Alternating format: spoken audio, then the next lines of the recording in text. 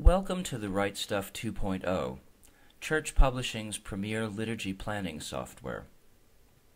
In this video, we're going to demonstrate some of the new features of the product.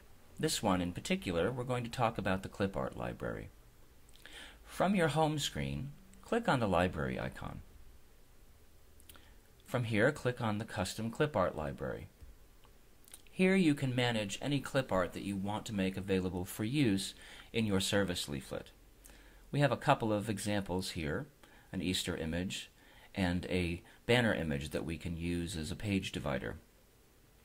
The clip art library only uses PNG files, PNG. They're easily found either on the internet or if you have images of your own. Most images can be converted to PNG format using standard utilities on either the Mac or the Windows operating system. To upload a piece of clip art to the clip art library, click on Choose File. From here, navigate to whichever image you want to use. In this case, we're going to use an image of the church. Select and click Upload. The image is now available for use in any of your service leaflets. Let me show you how that works.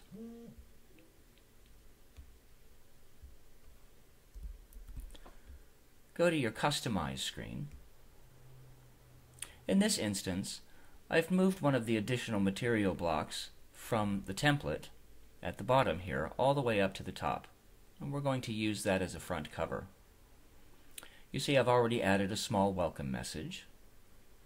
Under Customizable Elements, click on Additional Items, and then click on the plus Clip Art button.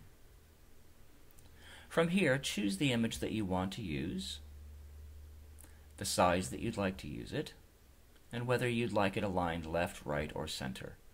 In this case, I'm going to use a medium size, and I'm going to center it in the middle of my page.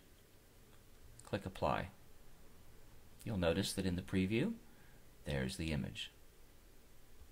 Now, when you go to your preview liturgy, you'll see that it's available and will be embedded in your leaflet when you export it for printing.